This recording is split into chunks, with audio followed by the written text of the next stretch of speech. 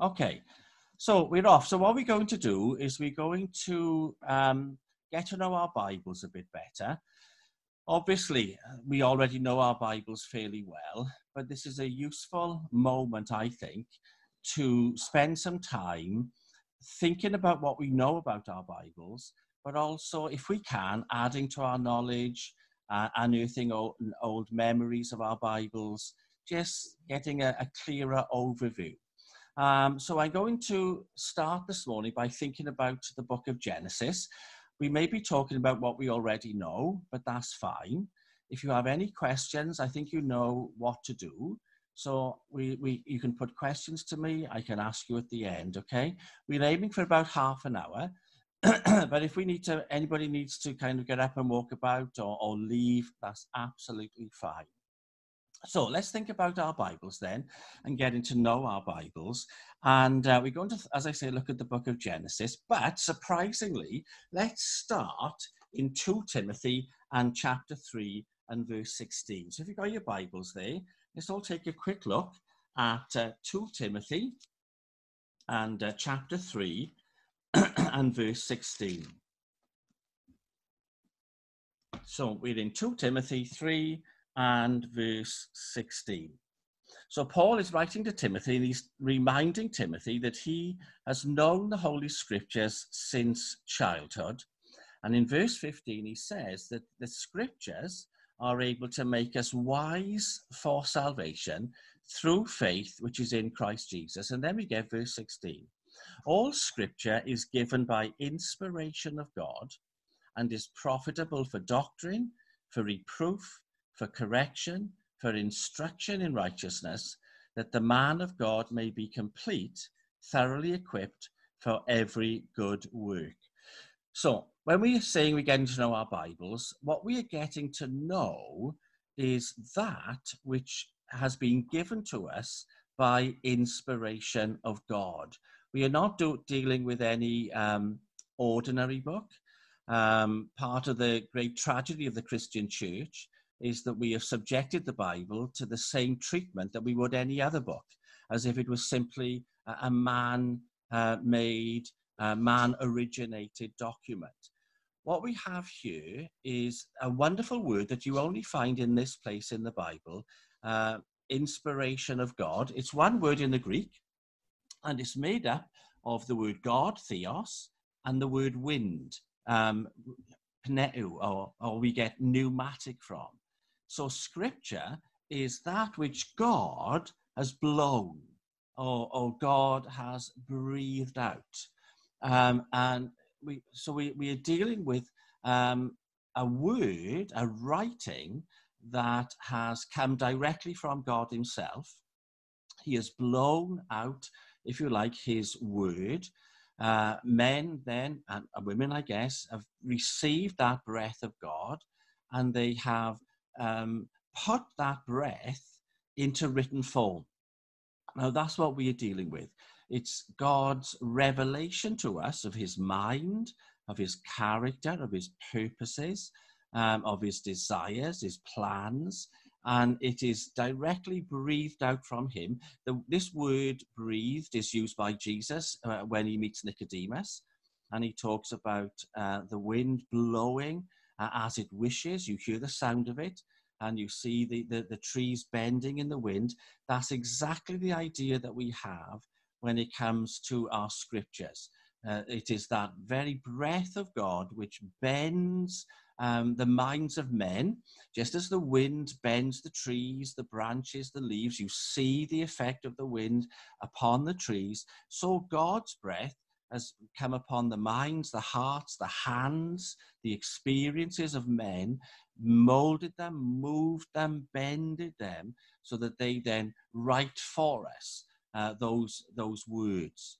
So that's what we're dealing with. That's the Scriptures. Hebrews reminds us that we have a spoken word. The prophets in times past spoke as they were inspired by God. We have the living word, Jesus Christ, the word made flesh. And then, of course, we have the written word, which is our Scripture. Scripture simply means writings. we have the writings then, which is the Word of God. So that's what we're dealing with. So we deal with the Bible with reverence, and we also come to our Bibles in dependence upon God. You and I are not able to make any sense at all of the Bible unless the same God who breathed it out and moved the minds of men and women helps us to understand the scripture. So let's ask God to bless us as we turn to his word. Let's pray then. Heavenly Father, we thank you that you have breathed out, and we have the effects of that in our Bibles. We have your word, we have your revelation. And as we turn to it this morning, we ask you to help us understand it. We ask you to bless us as we study it together, and may it feed us, our God, and may we grow in grace and in the knowledge of the Lord Jesus Christ. We thank you for all your goodness to us, and we continue to look to you in these difficult times. In Jesus' name, amen. So let's turn to the very first book then, and it's the book of Genesis. And I wonder how many of you remember, I'm sure you do, that whilst we tend to think about Genesis as a book about creation, we also tend to think about Genesis as the beginnings. The actual theme of the book of Genesis are fathers and sons. And what you have in the book of Genesis are 10 stories about fathers and sons. And each story, do you remember, it's introduced with the words, this is the history of, this is the genealogy of, this is the account of. And what you get then is a father's name, and then you get the name of a son, or you get the name of creation, or whatever it is. So we've got 10 father-son stories. So I'm going to take my time and just outline for you where the 10 stories are so that you can find them. So that's a bit laborious when I'm doing the talking and you're going to have to look through the book. But I'll take it slowly to give you the 10 separate stories. And out of those 10 stories, we've got 3 big stories, 3 stories that stand out in the book of Genesis that we are meant to pay particular attention to. So if you've got your Bibles there then, let's all take a look at Genesis. And the first thing you've got, which is exactly what you would expect, is an introduction. So Genesis 1 verse 1 down as far as Genesis 2 and verse 3 is our introduction. And the introduction tells the first account of creation, and it's summed up in Genesis 2 and verse 3. Then God blessed the seventh day and sanctified it, because in it he rested from all his works which God had created and made. So there's the end of our introduction. The stage is set, a home has been made for God's highest creation, which is man. And we have this perfect scene in which man will be in fellowship with God in the home that God has made. And of course, what we know is that man loses that home. And the entire rest of the Bible can be thought of as how God seeks to find a new home for man. And he rehomes humanity as a result of his son, Jesus Christ. So there's your introduction. And our first narrative, then, the first story starts at Genesis chapter 2 and verse 4. And there's your formula. So take a look at verse 4, and you see the words that introduce every one of the 10 stories. Verse 4, this is the history of. This is the story of, the genealogy of. So here's story number 1, Genesis 2 verse 4. And the first story extends to chapter 4 of Genesis and verse 26. Story number 1. This is the history of the heavens and the earth when they were created in the days that the Lord God made the earth and the heavens. So the first story, the father-son theme, is God the Father, and the Son, if you like, is the account of creation. Then we meet Adam, So Adam is the first son that we come into contact with. And of course, the first story has the theme of the lost son. God loses his son Adam. Through Adam's disobedience, that father-son relationship is broken. And that broken relationship then becomes the narrative for the whole experience of humanity. Humanity now lives in a broken relationship with God, just as we'll go on in the story to see how Adam loses his own son.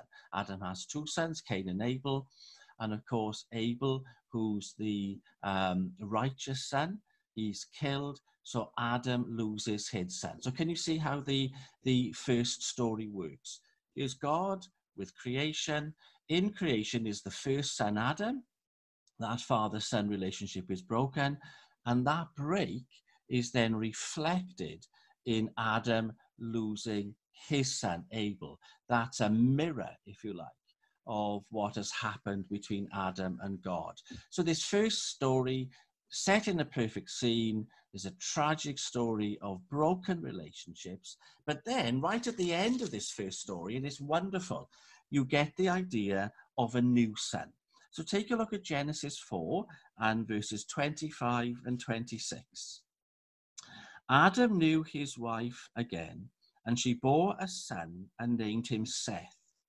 For God has appointed another seed for me instead of Abel, whom Cain killed. And as for Seth, to him also a son was born, and he named him Enosh. Then men began to call on the name of the Lord. So do you see the hope there? Adam and God's relationship was broken. Adam lost Abel, but here's a new son. And this new son is the beginning of a sense of hope, renewal. The work isn't over. Father sons haven't come to an end. There's a second son, a new son, and he also has a son. And when the writer puts that lovely phrase right at the end of this first story, then men began to call on the name of the Lord. You've got this idea of sons and hope and restoration and renewal and continuity. So first story, sad, loss, but then hope, renewal, second sons. The story continues. There's your first narrative. Now, I'm going to keep an eye on the time. If we don't go through all 10 narratives today, we'll carry on with it tomorrow. Let's take a look at our second narrative. So, as you know then, the second narrative begins in chapter 5 and verse 1. You've got that familiar introduction. This is the book of, this is the history of, this is the genealogy of Adam. So our second story is the story of Adam, and it's his history. You get a recap, and then you've got the lineage of Adam. And as you'd expect, guys, the story of Adam, Adam's son in this second narrative is Noah. We're going to come to the idea of Noah. And again, it's very similar to the first story. The story begins sadly. It begins with the wickedness of human beings. So look at chapter 6 of Genesis and verses 1 down to 6. Here's the idea that wickedness is increasing. God is sorry that he's made man.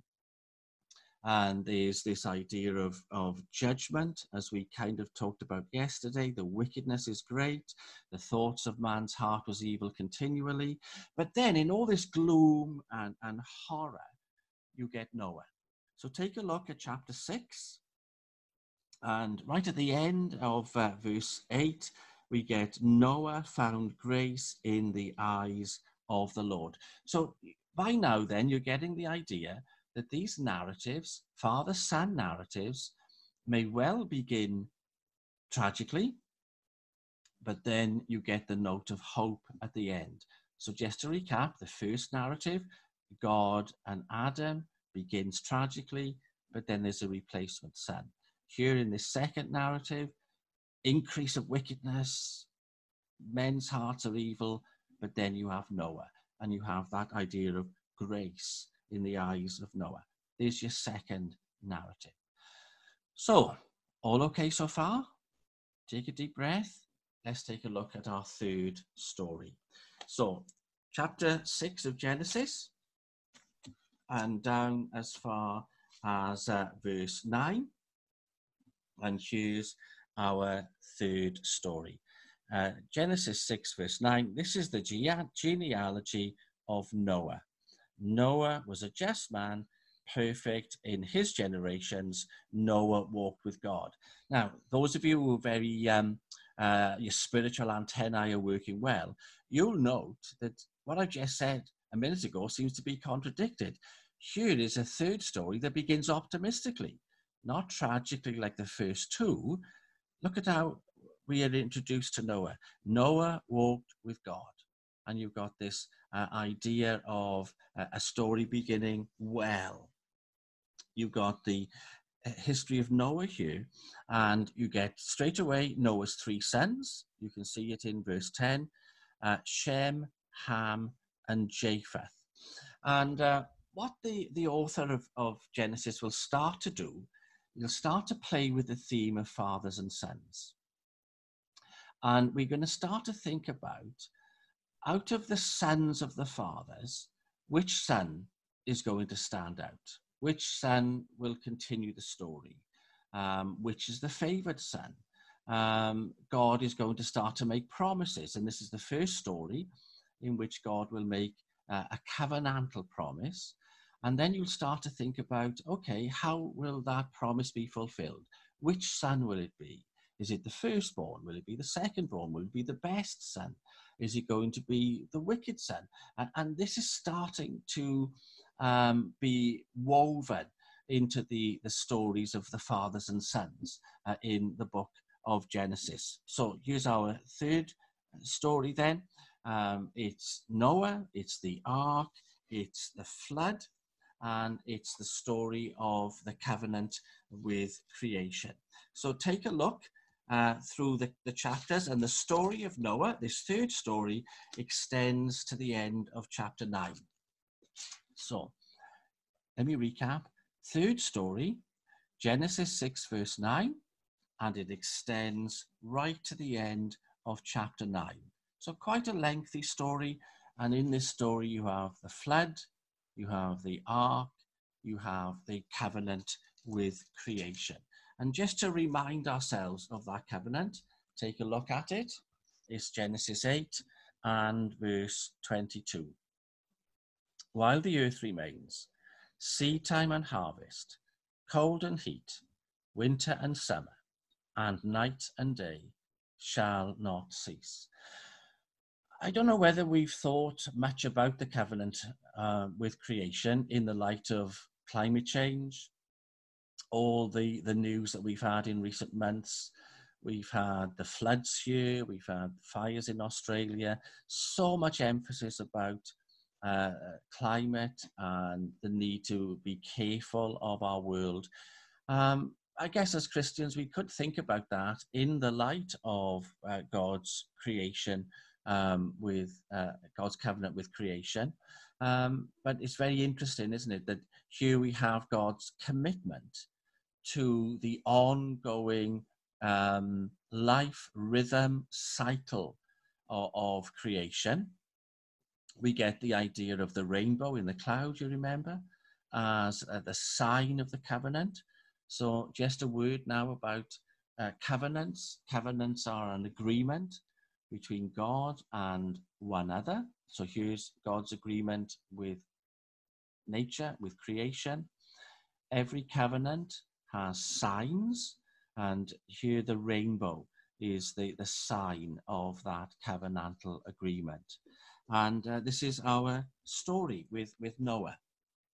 And as you look down, you meet Noah and his sons again in chapter 9 and verse 18. Now the sons of Noah who went out of the ark were Shem, Ham, and Japheth. It's a repetition of these three names because these three guys are going to be important as the book of Genesis unfolds. And you get this third story ending at the end of chapter 9. Okay, so far? I've got Tracy and William sitting next to me, and they're all kind of giving me messages, so I really can't tell what's going on there. Let's ignore them. Can I just check with you? Are you all okay? We've done 3 stories. We got about 9 minutes left. Let's do story number 4. So the 4th narrative starts at chapter 10, and it's verse 1. So let's take a look at that. Genesis 10 verse 1. Now this is the genealogy of, this is the history of the sons of Noah. So you get Shem, Ham, and Japheth. We've met them already. Here they are again. And what this story does is it tells us about what happens to each of the 3 sons. And the 3 sons go in different directions. And as you look at Genesis 10 verse 2, we start dealing with the sons in reverse order. Genesis 10 verse 2, we got Japheth, who's the youngest, and he and his line go off to become the coastal peoples. So following the flood, when this is the only family in the earth, the youngest son goes off and he becomes the father of all the coastal nations. Then you get Ham and his descendants, and they seem to go off in another direction, the opposite direction, and he becomes the father of the eastern peoples, I guess. And then we come to Shem, the firstborn. So this narrative is the narrative really of Shem. So for those of you who like your words, Shem becomes the father of the Semites, the people from whom God will choose the Israelites. So when we use the word anti-Semitic, the Semitic part is descended from Shem. So Shem will be the one whom God will bring his people from. And we get the story of Shem in Genesis 10 and verse 22. So you can see there, this is the sons of Shem were. And as you follow them down, go to verse 24, and you get the son called Eber. Can you see him in verse 24? This is Genesis 10, verse 24. Arphaxad begot Salah. Salah begot Eber. Now, guess what, guys? Think of your words. If Shem is Semitic, the Shemites, Semites, what do you think Eber is then? What word that we are very familiar with do you think we get from the son Eber? Any ideas? Well, I'm sure you've worked it out. From Eber, we get the word Hebrew. So we are meeting the Semites and we are meeting the Hebrews. The Hebrews are descendants of Eber. The same root word there for his name is then applied to the Hebrew people. And as we follow Eber and his descendants down, we get the story of the Tower of Babel.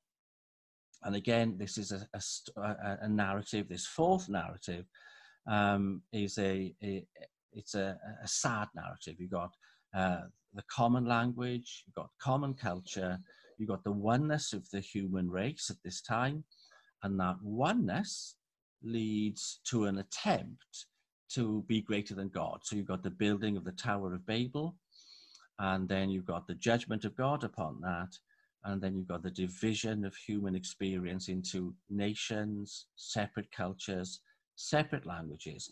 And you've got the idea of this narrative ending the period of universalism. The human race has been dealt with as one up until this point, and then down comes God, crashes down the Tower of Babel, divides humanity into separate nations, separate languages. That division, whilst an act of judgment, is also for the good of humanity. And this is the moment then when the Bible starts to focus its attention away from human experience in general and onto one particular family, and that family will become the people of God. Those of you with good memories will remember that this Babel moment, this moment of division and separation, is reversed in the book of Acts when we come to chapter 2, and we've got the day of Pentecost. The day of Pentecost is when God unites humanity again through the gift of the Spirit, through the speaking of tongues. We get oneness again. And then from Acts 2, we get the whole story of God dealing with humanity in general. So Genesis 1 to 11, humanity in general. Genesis 11:12 onwards, right through the Old Testament, God focuses attention on the Israelites, or what will become the Israelites and his chosen people, right through to the book of Acts. And then day of Pentecost, God widens again his attention. God widens his purposes.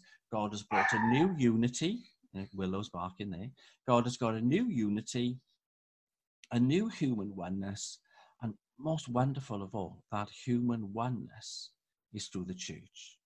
It's going to be safe this time. Oneness is going to be, unity is going to be established this time through the church, the new covenant people based on the Lord Jesus Christ. So this fourth story then, the story of Babel, the story of Shem, the story of Eber, comes to an end in Genesis 11 and verse 9. And then our fifth story, let's end here for this morning. Our fifth story starts at Genesis 11 and verse 10.